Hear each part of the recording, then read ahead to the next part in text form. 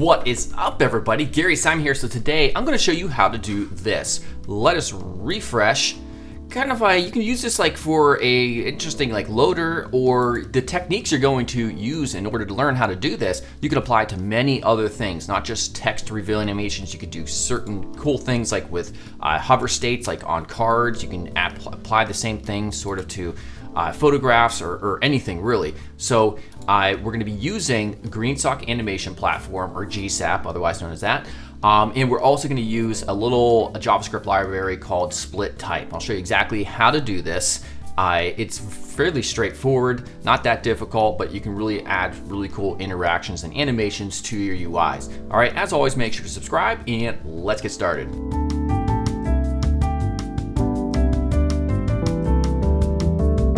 Now, chances are if you're watching this video, you probably want to be a better designer. And if that's the case, how much do you really want it?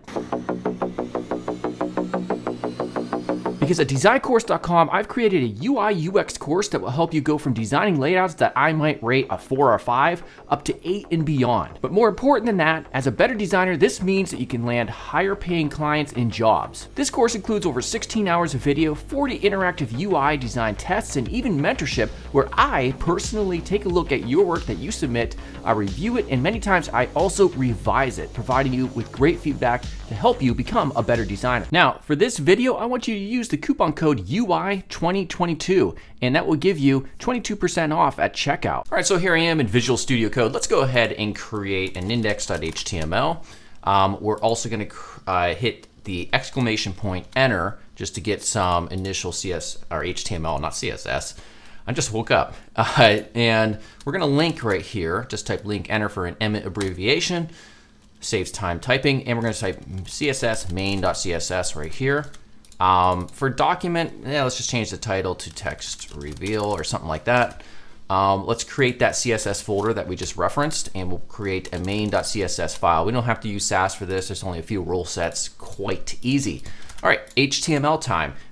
Again, very easy for this demo. We're just going to put a header element and just put an H1 in here, and that's that. And the H1, we're going to say Gary Simon. And because I'm going to put Gary.Simon just to be trendy or cool. I'm not. For the H1 though, just to foreshadow what's going to happen in the future, we're going to give this an ID of my hyphen type Gary. Come on, type text, just like that.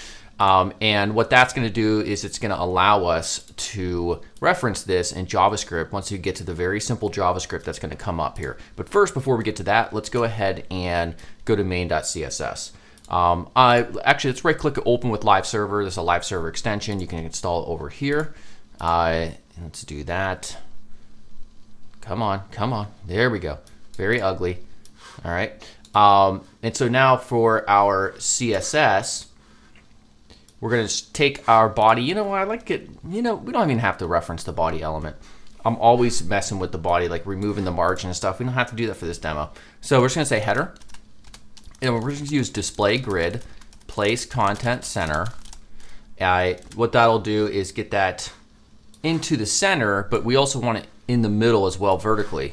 So we just put in height, 100 viewport height, because we have to give that header element a height of 100% or 100 viewport height. So there we go.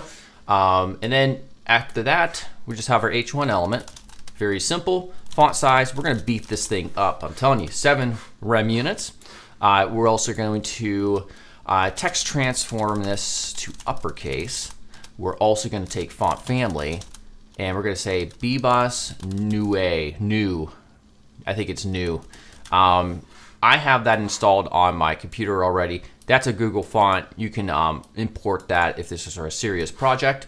We're also going to go ahead and we're going to give it, well, we're going to leave these 2 properties out for now because I want to show you something when we actually start animating it. So this is the end state, you know, before the animation or after the animation occurs. This is what we want it to look like, right?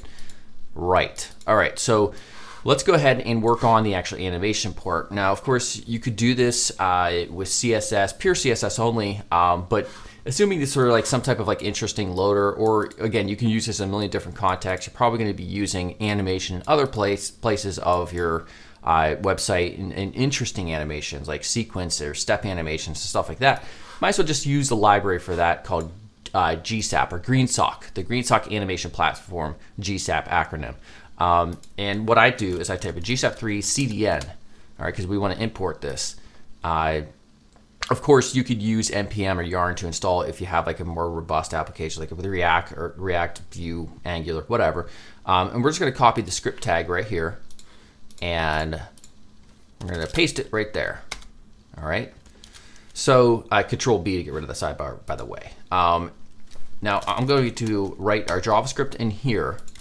And before we do this, because we want each letter or each character to animate independent of the other ones, we have to have a way to break this up into individual, or to give each one of these characters their own little HTML element. All right, now we could do that with vanilla JavaScript, but of course somebody already created one for us, and that is called split type.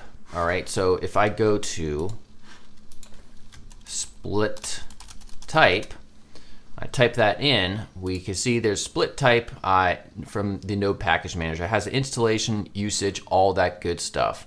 All right, so what this will do is when we target this element right here, it's going to look at all the characters inside of it and assign them their own HTML element from which each one has a class that we can then animate with GSAP. Okay, so the way we do that, there's a CDN, there's a easy way to import right here. It is this right here. This is from installation from that split type page that we just looked at. All right, so now we can start writing our JavaScript underneath. All right, so the first thing we need to do is to create a new instance of split type based on this myText ID. So to do that, we're going to say const myText equals new split type, and we just put in the ID or the class or the HTML element itself as a selector. So we're going to use the ID of myText. All right, and then we can use GSAP or GreenSock, because right now nothing's going to happen. We haven't animated anything. So we're going to say GSAP2. Now, if you have never used GSAP or GreenSock, I have a bunch of videos on it on the YouTube channel. So go to my YouTube channel, search and type in GreenSock or GSAP3 or something like that. And you'll find probably several crash courses. The one you want is for GSAP3. That's been the latest one. All right, so it has a to and a from method. So the first parameter that we specify as a part of this to method or the from method, depending on which one you want to use, it's going to be the selector. So before we actually do that to the selector, what we want to do is, let's come out here. Let's look at our situation here. Now let's get out the dev F12 or Control Shift I. And now look at this. When we created that constant of myText, it's split. Let's zoom up. So here's our H1 element right here. Now it also creates a line and a word and a individual character. So you can see the G-A-R-Y right here in this section. So notice the class it gives by default is char, or for character. All right, so that's going to be the element we want to specify. So GSAP.to char class, and then because we're using the to method, whatever the default properties of this element or each of these characters, it's going to go to whatever we specify. You could also put from right here, by the way, and you can make it from whatever these values are, and it'll go to whatever the default values are. So it all depends on your needs. We're going to use to, all right, and we're going to say y 0. So y is vertical, up and down, and we're going to set that to 0 because in our CSS, we're going to hide it essentially, if that makes sense. You'll see. We're going to say stagger at 0.05.